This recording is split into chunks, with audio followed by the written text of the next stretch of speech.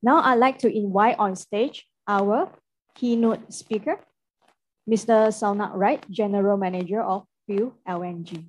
Please.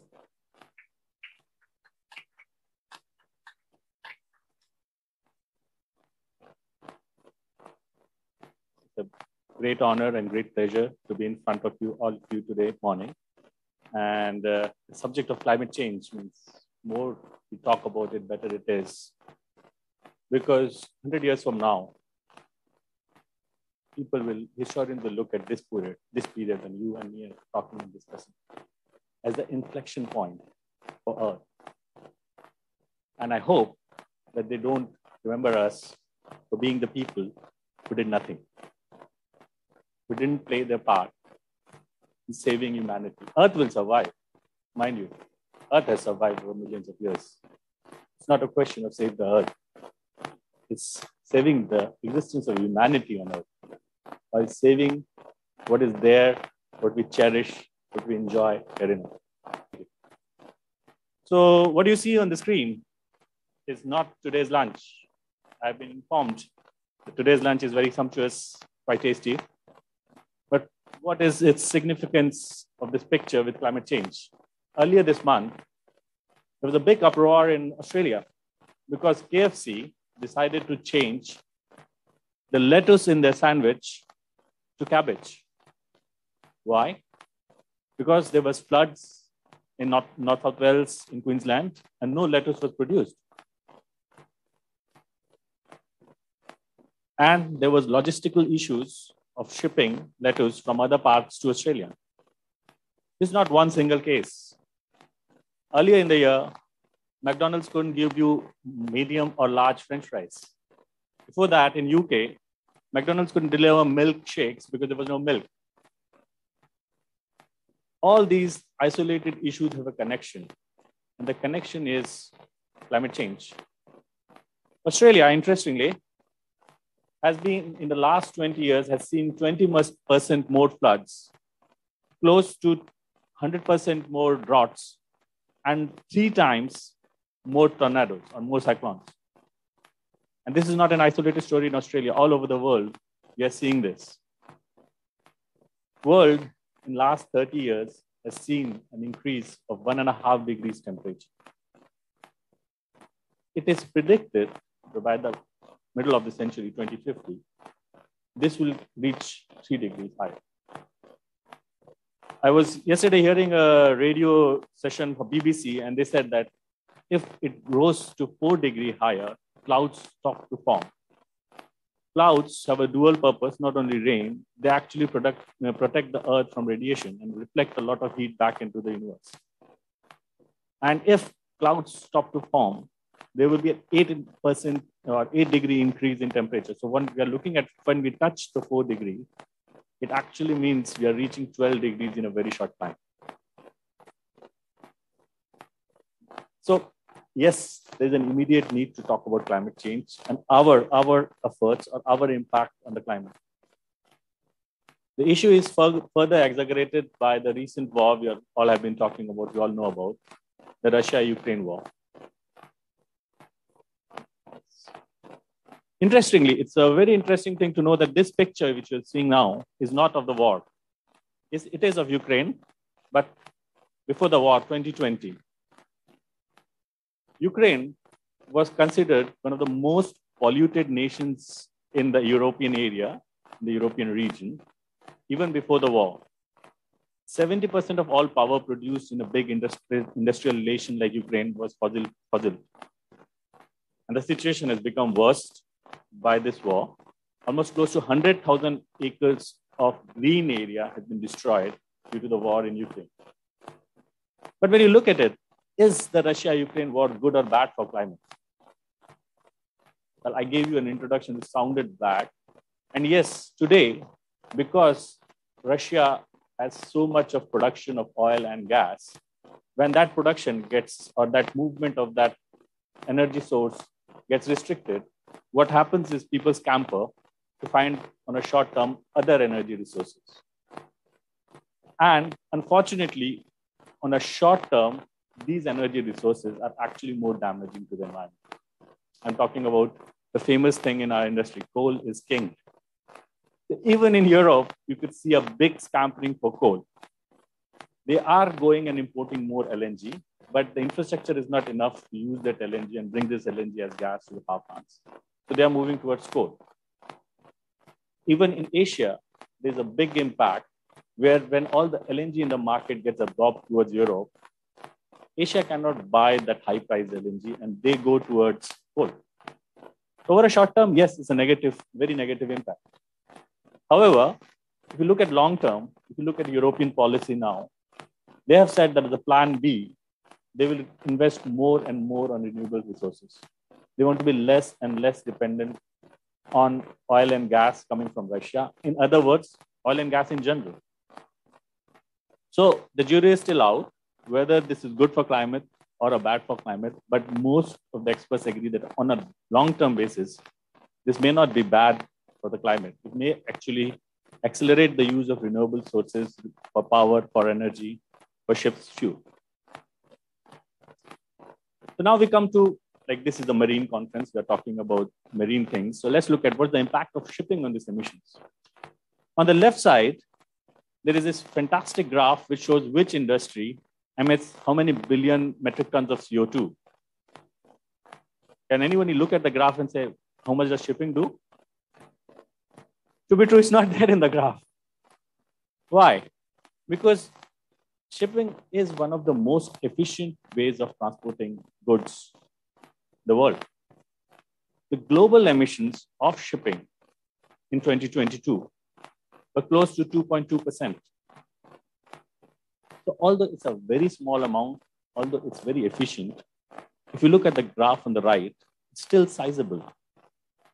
Graph on the right is showing in 2020, from 1990 to 2020, so last 30 years, what was the emissions from shipping. And you can see as the global trade increase,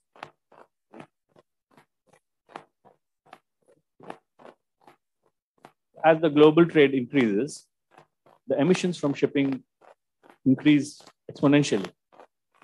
And if you don't do it, of course, you can see a dip in the end, but that dip is COVID caused, and that has changed now again in 2022. If we do not do anything, if we do not take an action, this is going to continue. And IMO predicts that if we don't do anything, these emissions can rise up to 250% more by 2050. So then we will have the glorious opportunity to be on the graph on the left if we don't do anything. But what is being done? IMO is working closely with all the international countries and all with UNO and specifying requirements for emissions in shipping. They've brought in restrictions on design of shipping. You all know this is one of the most august gatherings, a lot of naval architects, by bringing in design requirements in EEXI, and then going a step ahead and putting up a requirements for operations efficiency, like CII. What does this do is calculates 1 ton of cargo, if you're moving at a distance, how efficient you are in moving. They put you in a scale from A to E, E being the worst scale and A being the best. And then they say every year we will tighten this scale more and more. Right now they're saying by 2%. And the companies or the ships which are at the E would have to come towards C or lower within a period of 1 to 3 years. They have to show a plan. And they will make more and more unattractive to a charter if you're a ship which is at the E level. One of the good ways of making a solution for this, there are various ways. You can slow down the ship, you can carry less cargo. Both are actually in the end not efficient. Other one is to change your fuel which you're using, which has been a very area of focus for a lot of ship owners. So today, we're not talking about the world of single fuel. The days of sailing when the fuel was wind, the days of coal when coal was king, and the day was fuel oil, the single most important fuel in marine, is finishing. Now more and more, just like the Marvel movie Multiverse of Madness, we are looking at a new IMO movie, Multiverse of Marine Fuel. There are a plethora of options available. There is so much information available. There are various ways and there are various pathways. These are few pathways to go to a net zero world in 2050. There's one oil pathway, which most of the ships are following, about 105,000 ships in the world, basically following this oil pathway. You have scrubbers with HFO. You can change over to LS HFO and MGO. And then you can proceed to have biofuels. A lot of testing is being carried out for biofuels. Advantage, conventional vessels, mature technology, a vast infrastructure. Disadvantage is not green. Biofuels still being developing. Biofuels is a live fuel. You keep it in the tanks of the ship, it changes. So quite interesting thing is they do not know what happens to this fuel if you keep it for a longer period. The live organisms in the fuel may actually change the fuel to something very new or very different and may damage the engine also. That is something being researched in the area. The other pathway which I follow or I represent is LNG pathway. We have fossil LNG today, 22 to 28% saving in CO2 emissions. And going ahead, we have liquefied biomethane, e-methane, which are basically taking you to the net zero path. Advantages, dual fuel LNG technology, which is mature technology, expanding infrastructure. Disadvantages, we will look into it a little bit. Methane slip. There is still carbon in LNG, so needs to be thought about that. A new pathway, methanol pathway. You've seen Musk ordering methanol ships. Very interesting. Fossil methanol, presently available. Future green fuel is green methanol. Engine technology is available. The infrastructure for distribution of fuel is quite native, quite early days for that. And then some other advantages and disadvantages we'll just look in a while. Then there is a hydrogen pathway. A very popular thing to discuss, a very interesting thing to discuss. However, a lot of time being discussed by people who have not actually worked in these trades and do not know the intricacies. Gray ammonia and gray hydrogen, which are available today, are actually more polluting than fuel oil. Green hydrogen, green ammonia, of course, net zero fuels, very good fuel. Not available presently, technology is being developed. The engines to use them, I don't have to tell you, you guys are all experts in shipbuilding and ship design. Not there. Not even there for green ammonia and green hydrogen. Gray ammonia and gray hydrogen. The immature technology infrastructure is not existing, but that is something we have to work in 2050 till 2050. There's a time to bring in this technology. There's a time. So if you quickly compare, or before we compare, we have to forget. There's a very interesting in our agenda, the last item, and I will also like to highlight that last item.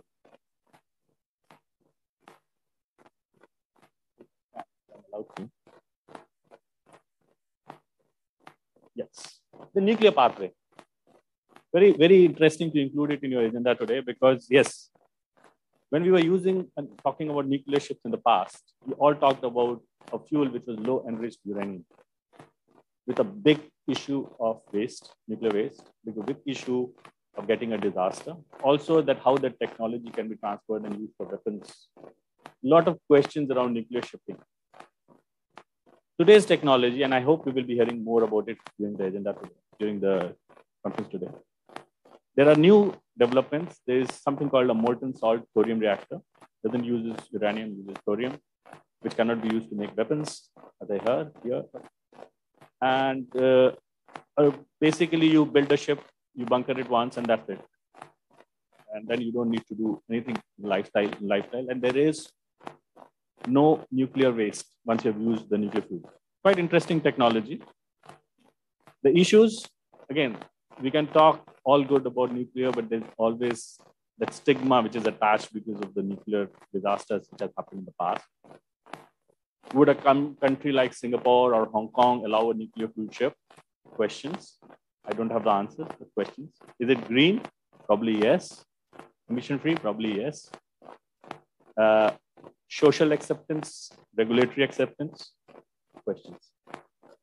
Again, it is a pathway. It is something which is being discussed now.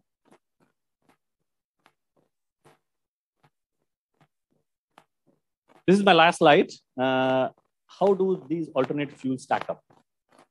So if you look at it, LNG is a fuel which is ready. Today, 35% of the new build tonnage on order uses LNG as fuel. Advantages: immediate GHG reduction, it's non-toxic, and using biomethane and e-methane, you have a pathway which goes up till 2050. So if you order a ship today, you have solutions which are technologically tested and available in the market, which will allow you to use this ship until 2050, which is quite interesting. Challenges there are: firstly, it's a cryogenic fuel handled at minus 160 degrees. So needs that training, needs that infrastructure to manage it. And a lot of discussion around methane slip. So that needs to be reduced because methane itself is a GHG gas. The other fuels, green hydrogen, again, the readiness is not there. The technology readiness is also not there. And infrastructure readiness is not there. So it's red and all, not available. The good part is it's carbon free. Good part, it's synergized with other sectors. Hydrogen can be used, when we talked about using in all other sectors like power and car fuel also. And it's non-toxic, so it's not dangerous. Highly explosive, needs a lot of storage. The energy density is quite low, and it's a low ignition, and there's a chance of explosion. So that needs to be considered. And more importantly, low level of neutralization. Green ammonia, again, carbon-free, non-cryogenic, so can be easily used. Challenges, highly toxic. I was looking at a report from DNV. DNV worked with the Port of Amsterdam to see if ammonia can be bunkered in Amsterdam. One of the interesting things they found was the focus area for toxicity for ammonia. It's 2.6 kilometers if you're doing LNG bunkering. So yeah, highly toxic. We need to find a solution to the toxicity. It's not a good fuel. It's a poor fuel. So needs a lot of pilot fuel. Presently, I think tests are being done to use 30% pilot fuel and 70% ammonia for ammonia to be burnt in engines. Probably a better solution is to use ammonia in fuel cells. That's been looked into. Then green methanol has been talked about. Good carbon neutral fuel. Again, it's a liquid at ambient temperature. You don't need to look at cryogenics. Mildly toxic. It's toxic to marine environment. So hopefully it doesn't land up in water. Again, for making green methanol, same as green hydrogen, green ammonia, and e-methane, you need a CO2 source, which is biological or from direct air capture. You must have all heard about DACCR, direct air carbon capture. You need a source from where you can capture the carbon directly.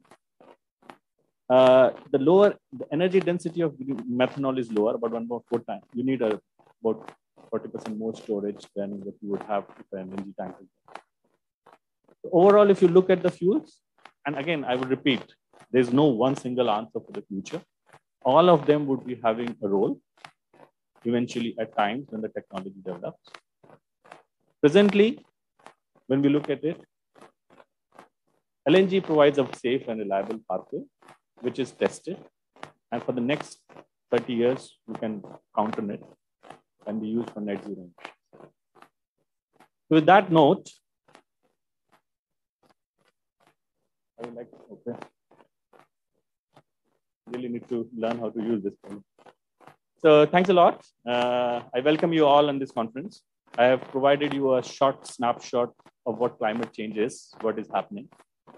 And also I have provided you on the marine side of things, what is happening. I am not an expert of entire climate change part of it. Nobody can be. I am an expert in marine fueling part of it. If you have any questions, queries, you're always welcome to ask during today's conference or later also. What I'm saying, want to emphasize is that doing nothing is not an option. All of us, in ways, manners, individually and in our roles, working for companies or our own companies, we have to move towards a better tomorrow than what is today. And let's try to, even a small step, every small step actually has an impact. With that, thank you and have a great conference. Thanks.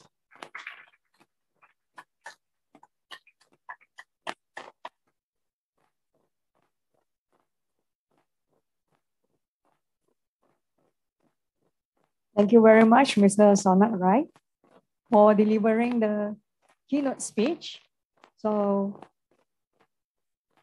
just to remind all the attendees, to ask the question, you can scan the QR code on your table, and you can find the Wi-Fi network and password on the table as well.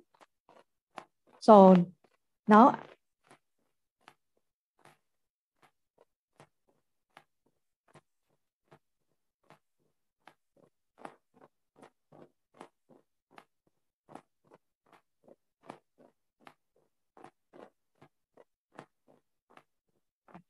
so now I would like to invite our next speaker, Mr. Greg Fisk. He will be joining us online.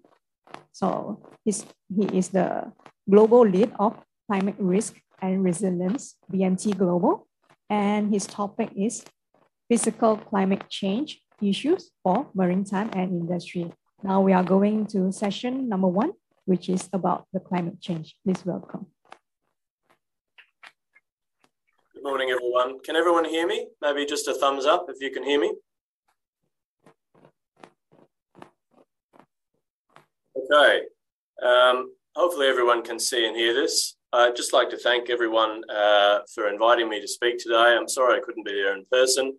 The ongoing travel dramas have prevented me from coming up, but very, very pleased to be here and talk about this important topic.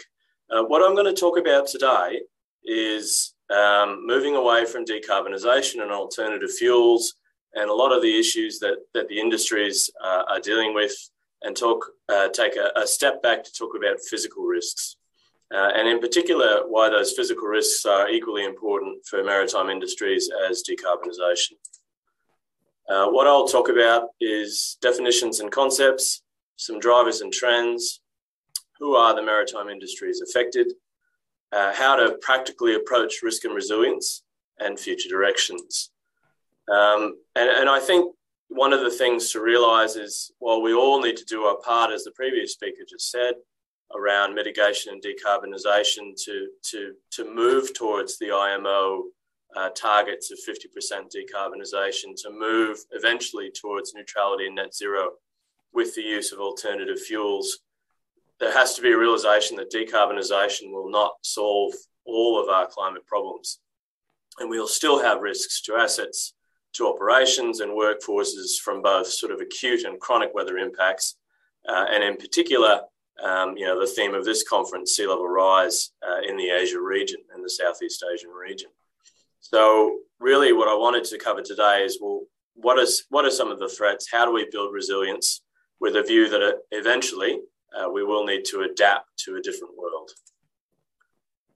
So, I'm a scientist. I've done a lot of work in sort of climate and coastal management over my career. The best way that I try to explain climate to people is really it's moving that parabola. It's exacerbating the existing extremes that we have. So that's important to understand. We're talking about more hot weather, more extreme weather, and sort of, a new paradigm that's more based on the future than the past. And I think the other thing that really came out of the recent Intergovernmental Panel on Climate Change report at the end of last year was almost a realisation and a resignation that even with aggressive decarbonisation, the effects of extreme weather and climate change are now largely considered inevitable. And we're likely staring down the sort of barrel of a 1.5 to 2 degree Celsius increase. Now, there's still quite a bit of uncertainty in the context of, well, depending on the scenario adopt. This is a graph from that most recent report showing global sea level rise, but anywhere between sort of, by 2100, sort of 0.25 up to a metre, certainly getting up under certain projections to well over a metre by 2150. And for the first time, IPCC has recognised that we may very well have some cataclysmic events that cause sea level rise to occur even faster. And that could be melting and falling of ice sheets from either of the poles or impacts on permafrost. So certainly the scientific key message I'd like to get across today is certainly the IPCC is not forecasting it to be better. And that's a huge driver for increasing the rate of decarbonisation, but that we're going to have impacts one way or another. Now, in the region, the municipalities, the national governments in the region have started to publish what this means at a local scale. I'm familiar with Singapore's in particular, and these projections apply to much of the region.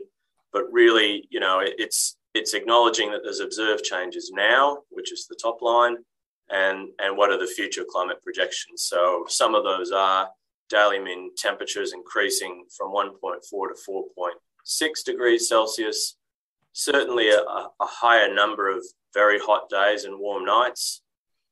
Probably the third one's the really important one. Rather than regular rainfall, there'll be sort of monsoonal wet months with a lot of larger storms that cause flash flooding, but then you may very well have longer periods of drought in the dry season. Certainly Singapore and the regions surrounding will be continually influenced by northeast and southwest monsoon conditions. And then the last one really around a fairly dire projection of a metre of sea level rise by 2100. So faced with that and sort of acknowledging these are some headlines from around the region that certainly I've sort of noted down as I sort of, work around the world in this space. Certainly this is the quote on the left is from the Singapore government itself, with over 30% of the island being less than 5 metres above SHD. Any additional increase caused by climate change is an immediate threat. Continuing challenges in Indonesia from a combination of flooding as well as land subsidence. And I think the first speaker raised it as well. Some of the major cities in the region could have areas underwater, so sort of permanently inundated by tides by 2050. So amazingly, I suppose, representing or talking about the maritime sector, it's been the financial sector. It's been the first to jump on the issue of, well, how does climate affect business? And they've basically, from the end of the 2010s and 2017, the G20 Financial Stability Board published a document called the Task Force on Climate-Related Financial Disclosures. And that document embeds that every company should be undertaking some level of risk and opportunity and financial impact assessment of how climate could affect its business. And it provides a global framework that's now being used across the world to do that. That has moved beyond a due diligence exercise into a regulatory requirement in many countries of the world, including announcements by the Singapore Exchange last year that basically listed companies will need to actually disclose their climate risks to shareholders and financiers. It's already law in Hong Kong, it's law in New Zealand, it's law in the UK, and there's certainly a number of other sort of OECD countries that are moving to legislate. So an important sort of driver from the financial community that businesses need to take the issue seriously. Now, in terms of industries affected by physical climate risks, I mean, it's going to be everyone who has assets or workforces or operations that could be affected. So ports, harbours, shipyards, marinas, commercial shipping, cruise shipping, marine contractors, ferry services, and bunkering. Now, what does that mean? Well, it could be that basically there's impacts from these acute and chronic impacts on assets. So if it's a shipyard, it could be basically flooding of the shipyard, causing damage to the assets. It could be the need for increased maintenance or repair costs. It could be a temporary loss of use or production caused by, say, flooding. It could be increased shipping disasters or claims, particularly in the context of sea conditions that are certainly more unstable. if ports are experiencing significant climate impacts, again, as the first speaker raised, delays to shipping, inaccessibility, and flow-on impacts on the supply chain. And all of these sort of relate to insurers realising that, well, we need to actually escalate our premiums to cover claims. Now, that's sort of the financial built asset side of it. There's also health, safety, and environment implications. So loss of life and injuries, particularly from, say, very hot days, from increased storminess, lightning storms, certainly displacement and impacts on production where people can't get from work to home or home to work, resulting in loss of work days and productivity, and an increased risk of hazardous material releases, spills, and marine incidents. Certainly, with the wild weather that's happening around the world, I think we're certain to see an increased number of shipping claims, container loss, so on and so forth. And then finally, legal and stakeholders. So, you know, the regulatory changes I talked before about the task force on financial disclosure, increasing shareholder demands, and a view really that's playing out, particularly in my home in Australia at the moment, increased liability and class actions against companies that either don't take action on climate or are proposing to take action on climate but aren't generally or genuinely serious about investing in those changes. I think from an asset life and production perspective, for the asset managers who are listening to this presentation, it's really this recognition that we may well have designed our assets to a particular design life, and climate change is going to move that design life left.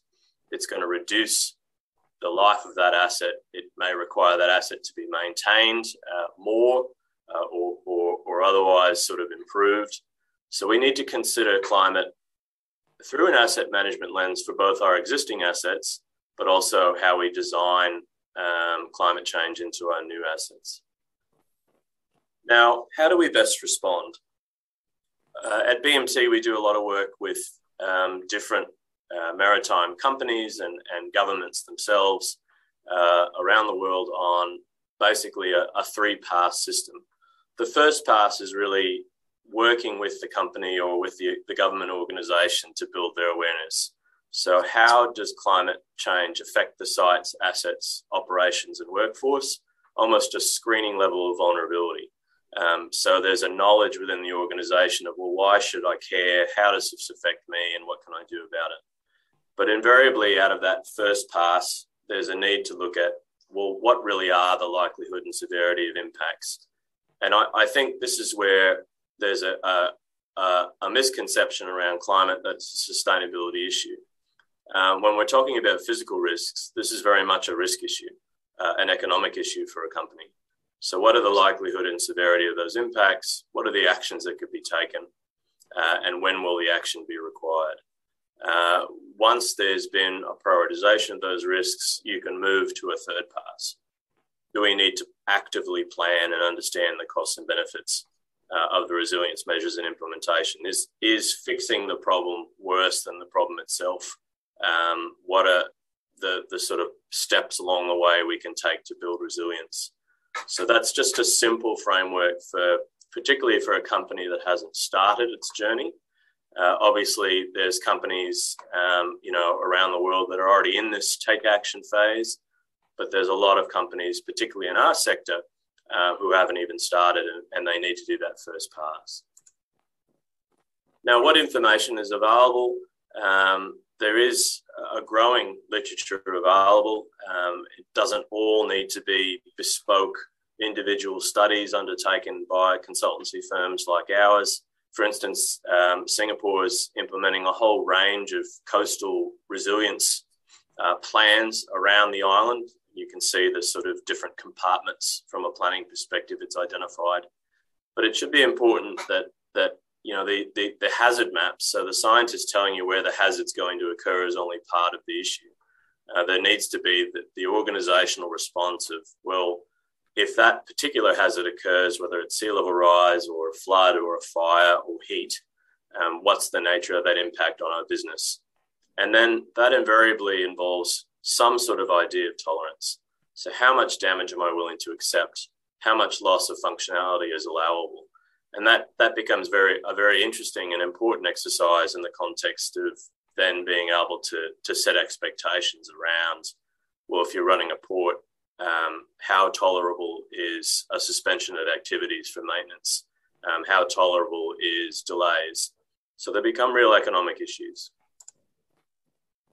Just an example of what some of this hazard mapping can look like. This is some very basic mapping in my home state of Queensland, but there are tools now without much cost and without much effort that can be used based on digital elevation models to understand flooding and coastal impacts and to build climate scenarios into that mapping. So again, a lot of existing information is out there and can be used as opposed to just talking about climate. And I won't go through this in detail, but I think there's an emerging literature forming on typical port, harbour and shipyard physical climate impacts. So if you're a company that owns assets on the coast or you're accessing those assets, we're starting to see some commonality coming out of all the studies that have happened around the world over the last 10 years to understand what the common impacts are, and likewise what some of the tools are to address those impacts. And they could be for extreme weather like cyclones and typhoons. It could be for rainfall and flooding, either from the sea or from rivers, from the combination of increased temperature or very hot days. And then the ones on the right-hand side there are really around sea level rise. And again, going back to my previous point, it's remembering that it's not new impacts, it's an exacerbation of the impacts we have. So if you own a shipyard or a port that experiences flooding now, it's a very, very high confidence that flooding is going to get worse in the future. So that consequence assessment is that critical step that really can only be undertaken by the organisation itself. So working with the asset owners, with the planners, or with sort of the operations manager of a port or a yard or a terminal, well, what's the potential damage? What's the loss of use? What's the cost of repair versus replacement? Do I need to review my emergency management and evacuation procedures? Who pays? How will we fund? And when do we need to implement? All those are really important sort of discussions to be had around assessing the risk and what it means to an organisation. And once you do that, you can develop really quite simple tools around tolerability. And for many of the risks from climate, we're currently in a period of acceptable risk where we're waiting to see what's going to happen, or we're not seeing sort of the local impacts manifest themselves. But we will eventually get to a point where we're starting to see unacceptable risks, and that could be, for instance, storm tide consistently overtopping, or tides consistently overtopping a seawall, or getting sort of saltwater flooding through the drainage system on a site, or having consecutive extremely hot days affecting worker productivity. So part of the exercise is trying to plot a future along a continuum around, well, what are the risks we're willing to accept? When do those risks approach being unacceptable versus what are the risks we're trying to avoid? And that's really important when you're talking about impacts that are going to be occurring over decadal sort of timeframes. Now, as I said, there is guidance available. I would point people to PANC, which is basically the Port and Waterways and Dredging representative body internationally. They've done a fantastic guideline on climate change adaptation planning for ports and inland waterways. Obviously, my firm and myself are very active in this space. We've written the Australian guidelines, but there is work that's been done that could be leveraged. And then I think, lastly, what I would leave the group with is while the bulk of the concerns, the bulk of the action is related to risk, there are opportunities for dealing with and being prepared for climate change. And those are really the inverse of some of the impacts. So resilience actions that can extend the life and usability of assets. So can we actually understand when those assets need to be replaced and build them back better? We can reduce our ongoing maintenance costs. We can reduce operational downtime and service interruption. We can protect our people on site and reduce workplace stoppages and injuries. And we can guide meaningfully the financial disclosure of risks before it becomes a standard regulatory requirement. And I always take a Darwinian view that really it's the most prepared organisation that will be ahead of their competitors. It doesn't mean that they won't be affected by climate change, but they will have it in hand. That's it for me, and happy to take any questions. Thank you, Greg. So this is the MC. Just to inform you, the Q&A session will be during the moderator session, and okay. You can scan the QR code on the table, or alternatively, you can go to slido.com and enter hashtag climate change to key in your question. Okay. Thank you. Yeah, sure. Okay. So thank you very much, Mr. Greg Fisk, for delivering the speech. So now I'd like to invite the next speaker, Mr. Francis Lai, Business Manager, Wilhelmsen Ships Service, and to the stage. And his topic for today is reduction of emissions from ships with responsible refrigeration. Please welcome Mr. Francis Lai.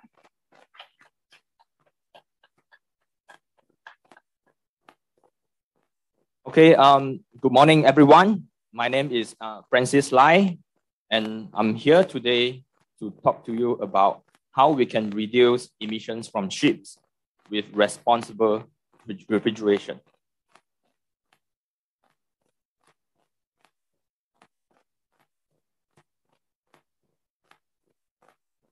Warmer temperatures lead to more AC and refrigeration. And more AC and refrigeration lead to warmer temperatures. Basically, this statement shows that we are being caught in a vicious cycle in which the hotter it gets, the more refrigeration we use. And the more refrigeration system we use, the hotter it gets, because refrigeration system contributes to greenhouse gas emission. To break the cycle, can we stop using air conditioning and refrigeration system? It will be extremely difficult. And in fact, with the hotter weather, we are more likely to install even more refrigeration and larger refrigeration for comfort cooling and to preserve our food. But then, can we do something now to reduce the emissions from refrigeration system? The answer is yes. And let us discuss more on this in the next 20 minutes. There are two ways how refrigeration system contribute to GHG emissions. Firstly, refrigeration system is one of the biggest consumer of electricity on board. And so it contributes to higher fuel consumption. The second way is the direct emissions of refrigerants through leaks into the atmosphere.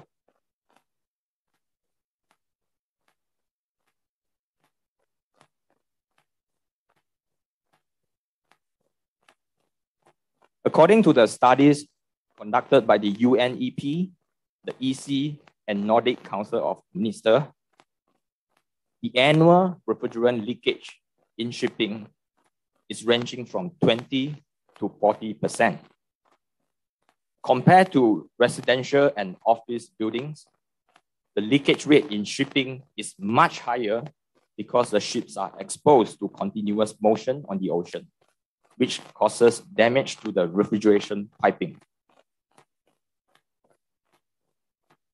And according to the fourth IMO GHG study, the estimated annual refrigerant loss in global fleet amounts to 18.2 million tons of CO2 equivalent.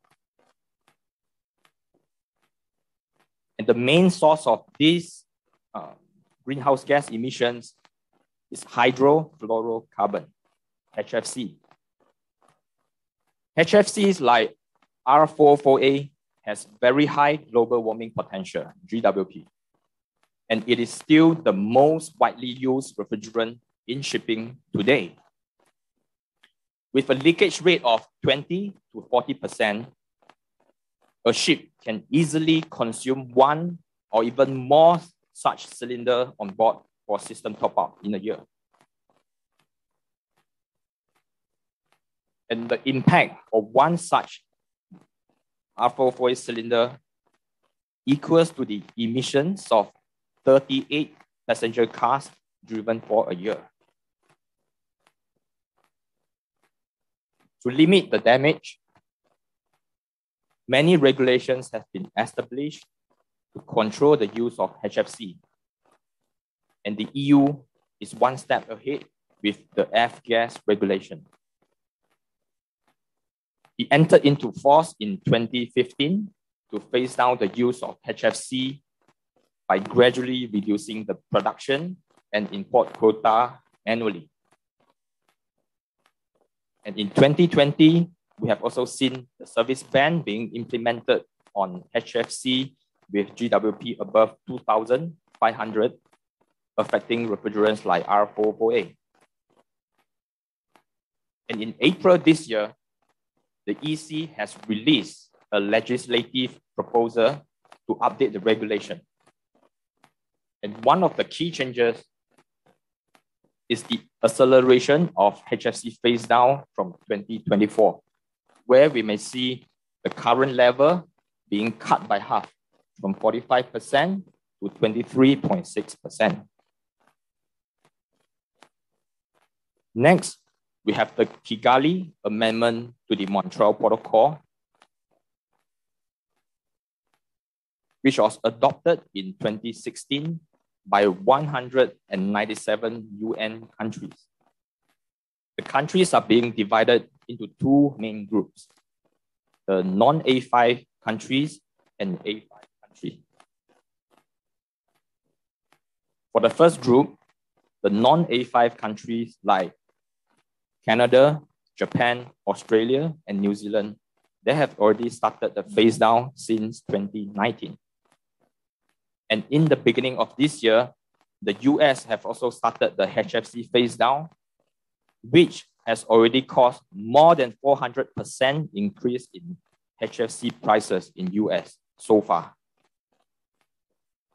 Currently, the total amount of HFC that can be imported and produced in those countries are being kept at 90% from the baseline. And in 2024, this amount will be further reduced by 1/3 to 60%.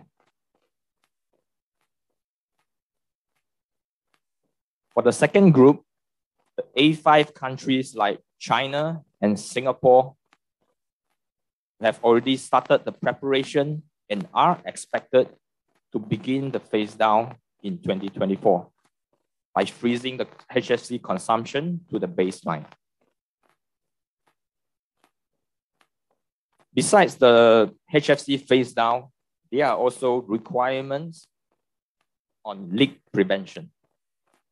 And that includes prohibition on venting, refrigerant shall be recovered for recycling, reclamation, and destruction, record keeping, and leak detection.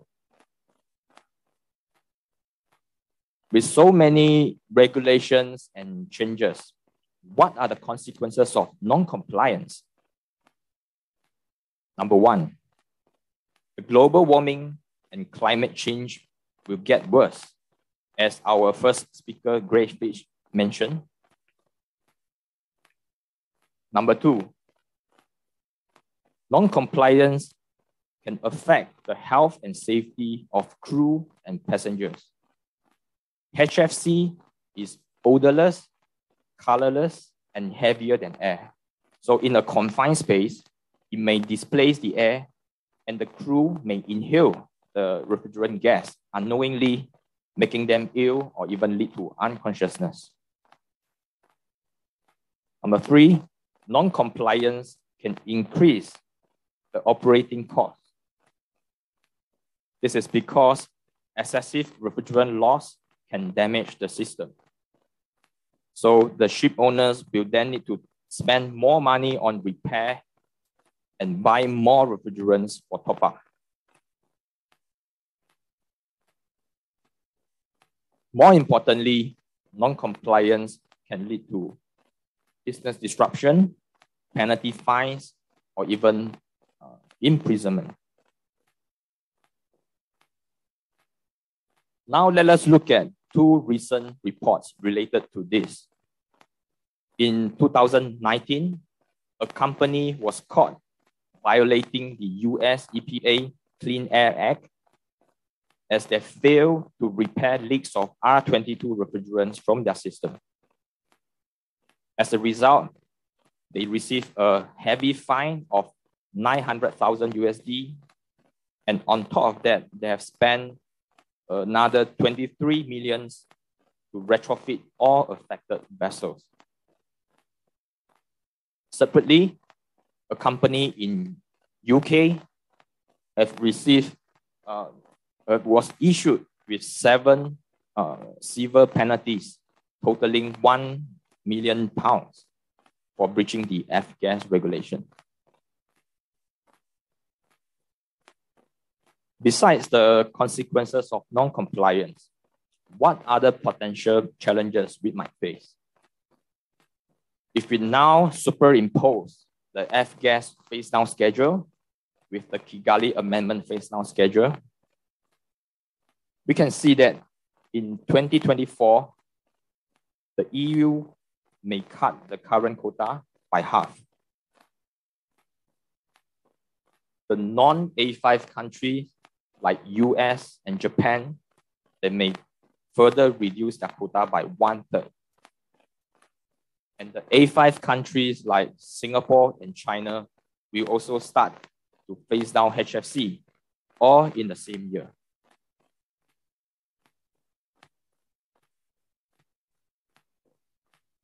With this, judging on what has happened in the EU and most recently in US, we are likely to see a significant price increase in refrigerants. And this time, it will not just impact the US and EU, but also other parts of the world, including Singapore.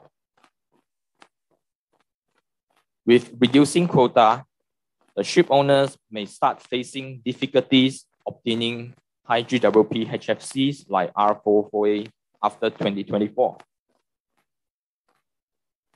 And thirdly, with the quota system and high refrigerant price, it creates opportunity for the sales of illegal and counterfeit refrigerants at lower prices to unsuspecting businesses.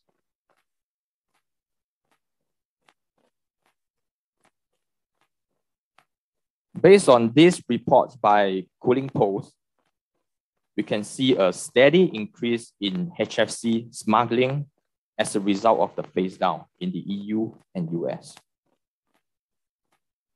These refrigerants are extremely dangerous because they may contain excessive moisture, foreign chemicals, or even banned substances. They can affect the system performance, cause failure, and danger to the user. Illegal refrigerants also undermine the climate effort to phase down HFCs, and it may increase the risk of HFC leakage through the use of illegal disposable cylinder. So to overcome all these challenges, we recommend the responsible refrigeration R² approach. The R² consists of 3 key steps. The number 1 is to adopt low GWP refrigerants.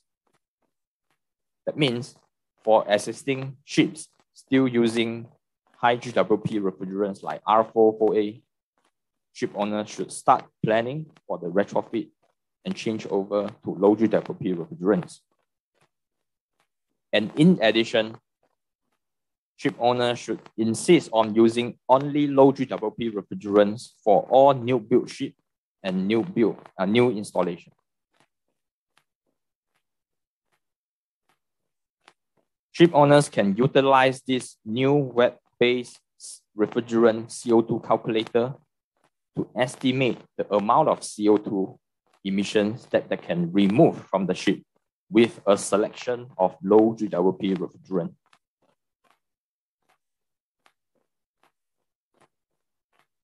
Number 2, minimize refrigerant loss. That means refrigerant shall be recovered before we perform any retrofitting or repair works. The refrigerant shall also be recovered before the end of life of the equipment for the purpose of recycling, reclamation, and destruction. And to further minimize refrigerant loss, we should ensure that leak prevention, leak detection is being carried out.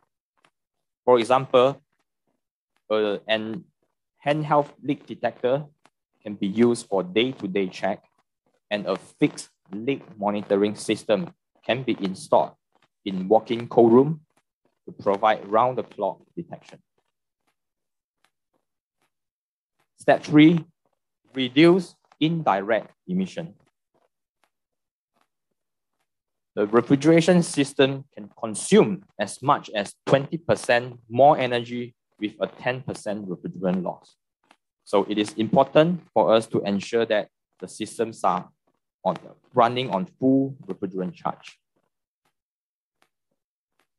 On top of that, we should ensure that the systems are being optimized with the correct setting. For example, if the superheat is being set too high, it will affect the system efficiency, resulting in energy wastage. Furthermore, low GWP solutions like R47F, R448A can help to reduce the energy consumption of existing R448 system. So by converting to those low GWP refrigerants, we can reduce emission and save energy at the same time. Lastly, avoid illegal and counterfeit refrigerant. It is important to note that the cylinder label and packaging can be counterfeited. It will be extremely hard for us to identify such refrigerant with a naked eye.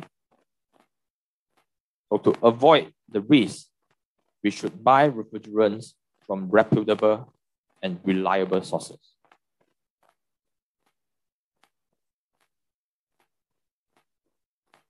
In summary,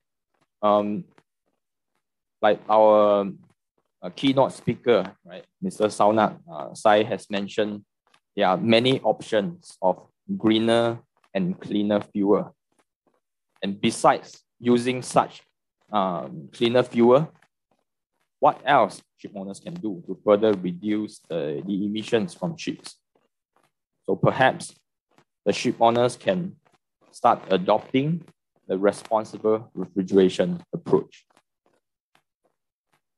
By number 1, adopting low GWP refrigerant. Number 2, minimize refrigerant loss. And number 3, reduce indirect emission. The ship owners will be able to stay compliant with regulation, save time and money, reduce emission from ship, and most importantly, help to break the vicious cycle of refrigeration. This is the end of my presentation. Thank you. Thank you for your time.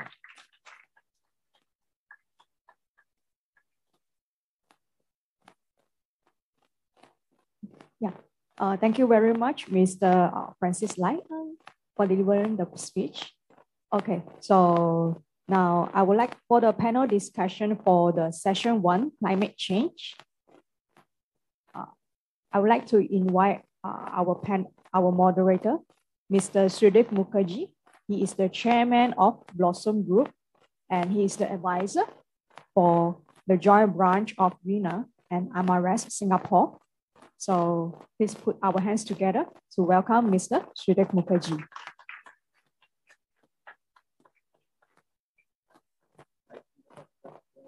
From Mr. Ramakrishna that he is asking the keynote speaker award, that is Mr. Saunak Rai. So is there any thought or work going on using wind energy to power ships while sailing? Thank you. Very interesting question. And yes, a lot of work has been going on wind energy. We all need to remember that wind was the sole source of powering ships for a long time for humanity. And the advent of coal and steam engine technology actually put the steam on the backstage, wind on the backstage. But now more and more new technologies are coming, not for sole propulsion, but to increase efficiency of propulsion. A lot of new technologies are there and being implemented. So it increases, reduces the fuel consumption and increases the efficiency using this sails. So yes, thank you.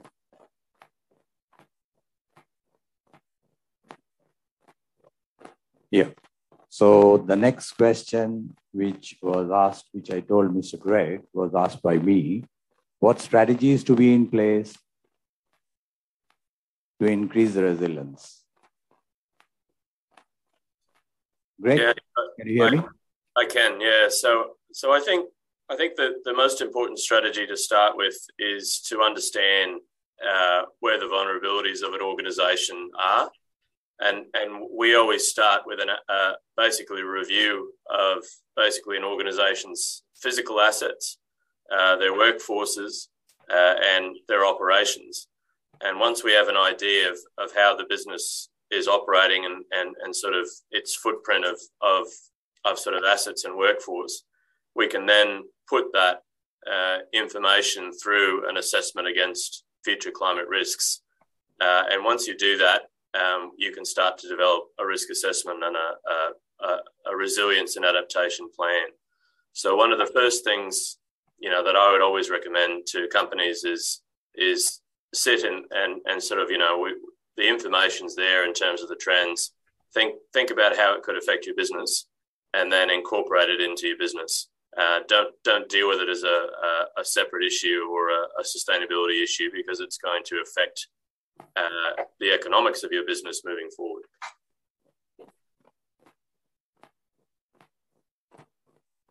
Yeah. Okay, we got it. And we will now go to the next question.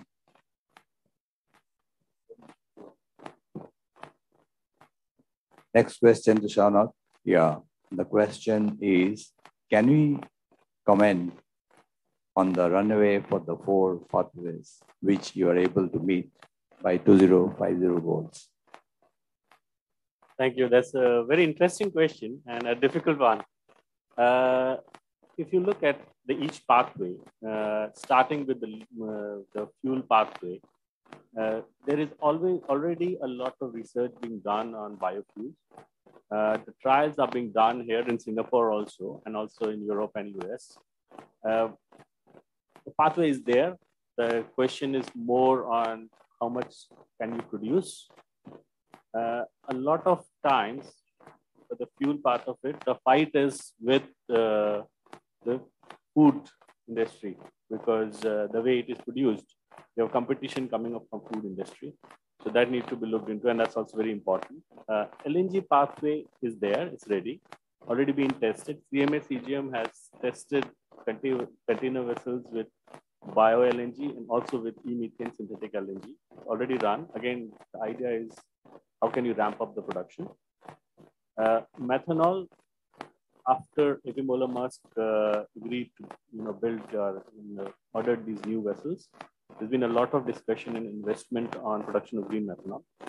Again, probably this would come much earlier than green ammonia or green hydrogen, because there is a customer available who's ready to pay whatever the price that we will available. On the hydrogen pathway, right now the first ammonia engine is being tested and will be ready to be deployed around 2025. But that would again be on a gray ammonia basis to use fuel as green ammonia. The time when green ammonia would be ready and the toxicities situation or issues will be solved. And there's also an issue of when you use ammonia, something which we used to do when we were very students in school, we used to make this laughing gas into, which is not a laughing matter for environment, unfortunately. It is a very big impact on greenhouse gases. So that is problem is now being solved, and how to use or eliminate the production of laughing gas while you're using ammonia and IC engines. There are a lot of technical issues, and ammonia probably will take a long time. The pathway of nuclear technology-wise is probably already there, but acceptance-wise, the timeline is very difficult to say because every country, every region has its own reservations about using nuclear energy. So I hope I answered the question. Yeah, thank you for your answer. And you have more questions coming up for you, I can see. One of the questions is, does vapor return line a must have the LNG bunkering? Very good question. The answer is yes and no. It depends on what is the technology used for the cargo tank or the receiving fuel tank of the receiving vessel. If the receiving vessel has GTT or type B kind of storage, which is like low pressure storage, then a vapor return line is a must because the tank cannot take the additional vapor being generated due to the LNG bunkering. So then the bunker vessel receives that vapor back and put it inside their own cargo tank or use its own engine. If you have a type C receiving tank, like most of the tankers or the bulk carriers use, then it is not a must. The tank is able to take the extra pressure generated by the LNG bunkering, and usually vapor line is not provided for this. So it depends on which technology you're using, which tank you use. I think another question to you is, all these alternative fuels will eventually play a role. However, is there any clear direction which Singapore is? That's a very good question. Again, Singapore has made a plan for 2050. There is a blueprint of decarbonization plan, and they have provided for every fuel. So as we talk, LNG as fuel is established in Singapore. There are rules there. TR56 is there, and it's being converted into a standard. MPA is also looking into, rules for ammonia bunkering. That's under development. They are also doing pilots for hydrogen. MPA, along with industry partners, is developing a network for electrification of hovercrafts. So there will be multiple points from where hovercrafts can actually electrically charge themselves. So again, as I said, in the future, it's going to be a multiverse, multi-fuel future. No one clear winner. Right now, the biggest focus or biggest available infrastructure for fuel oil and for LNG. And as we go ahead, we see more biofuel, we see some ammonia, and a massive push for electrification on the hovercraft. Okay, thank you, Saunak, for your answer. I have a question for Mr. Greg. So you are still there? Still here.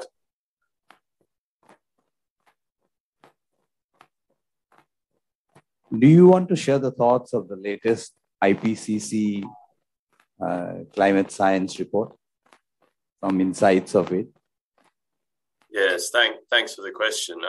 I think, as I sort of identified in my presentation, probably the biggest change between the previous assessment report, which was assessment report 5, and assessment report 6, has to do with sea level rise.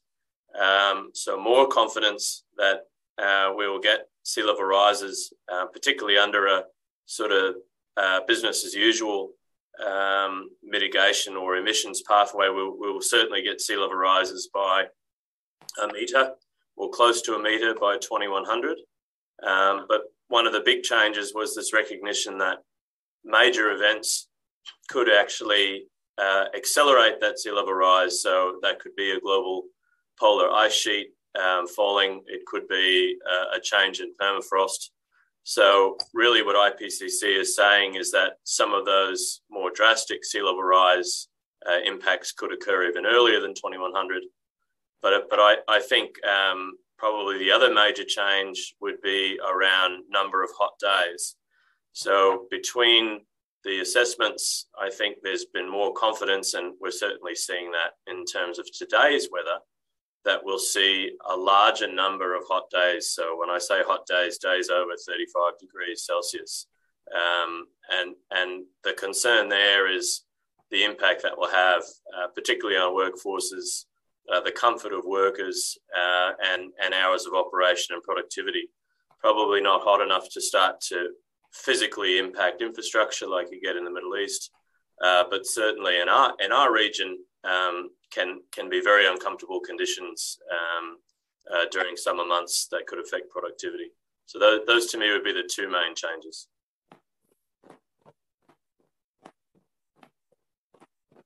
Yes, great. Thank you very much. I put the next question to you, and then we'll go to Francis Lai. Do you see the impact of climate change on the human body? Yeah, I think the focus at the moment is on and has been for years on physical assets, on operations. As I said in my last answer, I think the physical impacts of climate change on the human body will become a focus. Particularly, we're starting to work with health agencies, and health agencies are trying to understand the trajectory of disease outbreaks, whether they'll be ready for dealing with an increasing number of heat-related illnesses. But I think that focus on health and safety and comfort, in particular to do with heat and disease, they'll become increasingly important issues for organizations to deal with, since particularly in maritime industries where a lot of our workers are outside for a long period of time.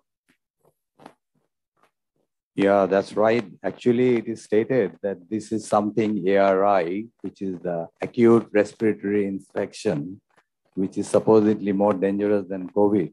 This is going to happen during the climate change. Do you agree with that one? I don't have a lot of knowledge about that particular illness, but I think generally the pervasive view is under these conditions, we'll see more prevalence of outbreaks. We'll put further risks and further pressures on sanitation systems. And all of these things are pushing towards a less healthy population in the future and greater investment in healthcare and health services. Yeah, okay. The next question, which is for you, would be, can you comment on the financial and operational impacts to ship owners and managers by the legislation rules? Well, it's a good question. The big rule at the moment is not legislating necessarily a target towards decarbonisation. It's only reporting. So in that context, the reporting, to do the reporting properly, the organisation will need to basically do some sort of risk and opportunity assessment. So that's the risks and costs of decarbonising, the opportunities for decarbonisation, and what I talked about in my talk around understanding how physical risk could affect the business now and in the future. So it will certainly depend on the business, what's their assets, what are their operations, what are the costs to, say, decarbonise a fleet or move to low carbon solutions or even electrification. But at this stage, the real cost of regulation will be they'll have to do a piece of work internally or with assistance to understand and monetize the risks and opportunities. And that's why, we're seeing across the world firms gearing up to help businesses to provide those services. Yeah, okay, that's very good answer from you. I think maybe you are also aware that Joe Biden appointed one of our fellow members, Dr. Richard, into the committee. This is a very recent development. The NOAA committee of US has appointed our fellow member, Dr. Richard. Maybe Dave Kindred knows him, I don't know. Looks like. Yeah, okay. We have one next question to Ms. Saunak. At which point the carbon emissions from LNG fuel need to be addressed and how to do? Will carbon capture be necessary? Thank you. Very interesting question. If you see today, and if we look into well-to-wake emissions, that is emissions from the time you start manufacturing LNG to the time it is used into the ship's propeller and the ship moves, the wake. LNG has a CO2 emission reduction of 23 to 28%. Again, there is a carbon molecule there. It will be oxidized, so there will be CO2. Compared to fuel oil, compared to MGO, there is a immediate saving of 23 to 28%. Having a carbon capture on ship is a very good idea. It's been worked on it. The idea is that even whatever CO2 now is left can be captured again and somehow stored on the ship and brought back so that it be used to make future fuels. All future fuels we were looking at, whether it's green hydrogen, whether it's green ammonia, green methanol, or E or synthetic methane, all of them would need this direct air capture or captured CO2. So definitely it's a very good idea. It's a technology being worked in. I think even in Singapore, it's being a lot of being done to test this technology out. Singapore may become being one of the biggest transit points of shipping here, maybe a place where all this captured carbon can be taken from the ship and stored or utilized some. So very interesting thing. I think the global GCMD, the Global Center of Maritime Decarbonization, is also looking into doing some pilot studies on this. What I can say is just keep a lookout. There will be a lot of development in this space. Okay, thank you very much. The next question is, what is the carbon budget?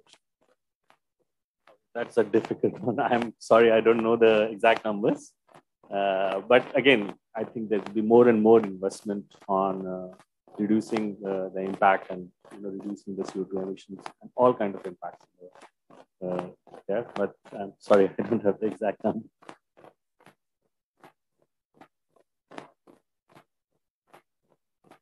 Actually, while you're looking, I have a question for Francis, if you allow. I saw a very interesting CO2 calculator. My question is it only available for Wilhelmsen's customers or is it available to everyone? Okay, yeah. Thanks for this question. This is actually a news. We have seen quite a number of CO2 refrigerant calculator available in the market, but we could not really find something that can really guide the ship owners, right, from a higher GWP refrigerants to a lower option for them to really estimate this, or it may be very complex or difficult for them to do that. So this is why we have decided to develop this very simple tool. In fact, only very limited information is required from ship owners to key in and to calculate the impact. And this is available on our external website. So it's free to access and yeah, for everyone. Yeah. I think that's very good. Very much needed. Thank you. Thank you. Yes, question to Mr. Francis. People are asking about the counterfeit refrigerants and how to know about it, or is it fake? Yes, I think this is something that, as you can see, in US and in EU, we can imagine their rules and regulation and their enforcements are more stringent, right? More strict than Singapore. But yet, we are still seeing so many reports on all this HFC smuggling. So I think that is extremely difficult for us to really identify this. And we have seen the major manufacturer like Honeywell, those Camels, they themselves even have to engage lawyer and to sue all these counterfeiter, right? And in all these things will drag on for years. So, and as we mentioned, the only way for us to avoid all these challenges is to ensure that you are buying only from someone that is reliable and is reputable. So, and if the refrigerant is available at low price, I mean, unbelievable low price, yeah, then you know this could be a counterfeit product. Next question to Francis Lai. Ammonia was referred to as more polluting. How come a zero carbon fuel is more polluting? If you are referring to NOx, have not we have dealt with them before? Right, and on board of ship, air conditionings are very close, right? I mean, we have air conditioning system, refrigeration piping running everywhere. So the rules and regulation actually doesn't allow the use of ammonia, right, in this living space, living quarter. Yeah. The next question, actually, there is a question for Greg.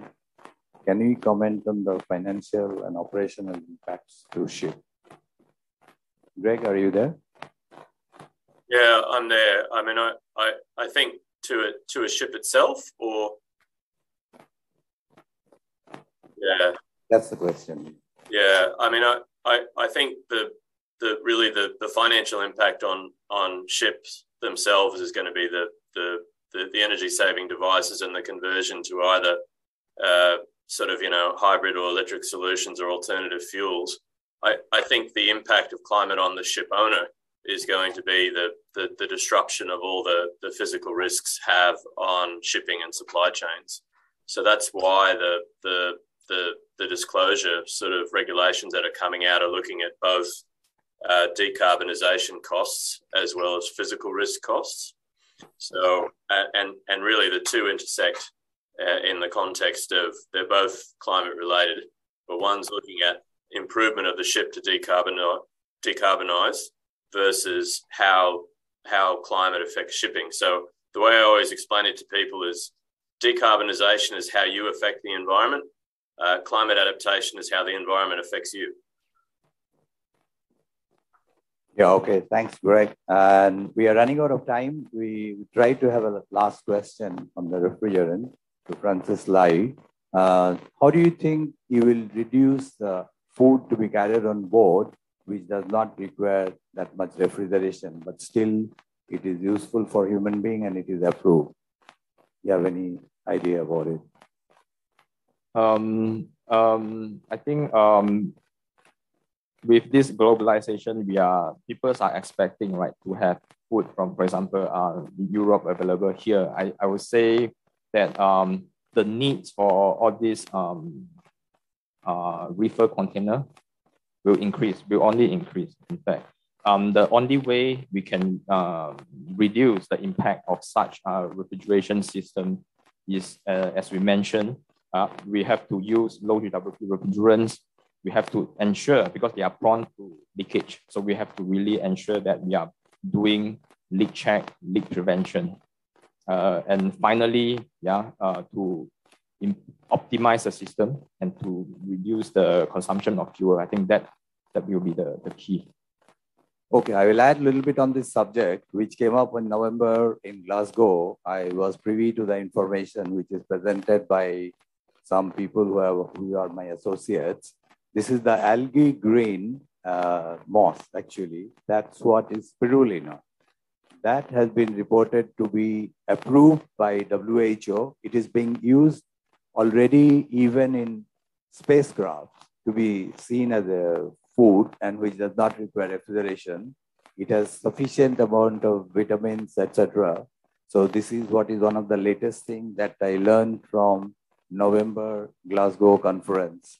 So that's all I can share on the subject.